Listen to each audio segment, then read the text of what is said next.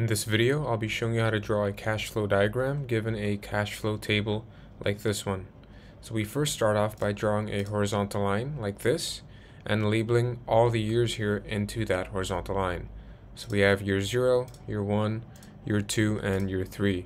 Now in year 0, we have a net cash flow of negative 30,000, and negative here indicates that the money here is being spent.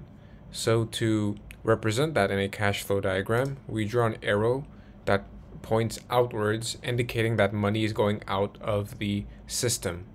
So here we have our arrow pointing outwards, which indicates that $30,000 is going out of the system. In year 1, we have a positive net cash flow of $20,000, which indicates that money is being earned.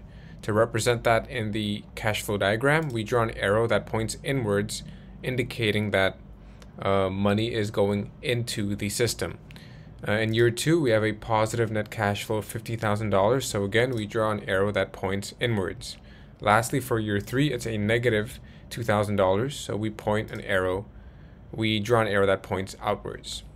Now notice the arrows have different sizes, and this is to indicate how small or how large the values going in and out are. So obviously $30,000 is much bigger than $2,000, and that's why the arrow is much longer. Now, example 2 is similar to example 1. We have a cash flow table, and to represent this in a cash flow diagram, we first draw a horizontal line.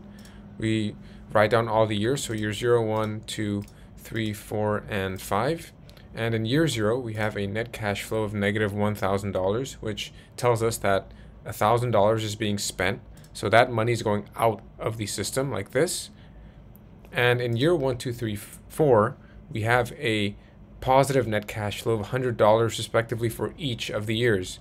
Now, because they all share the same net cash flow, we can simplify this by drawing all the arrows as the same size, drawing a dotted line like this, and in the bottom indicating the $100. This tells us that in each year, the money going in is $100 respectively. Lastly, for year 5, we have a positive net cash flow of $1,500, so we draw an arrow pointing inwards, indicating that $1,500 is going into the system.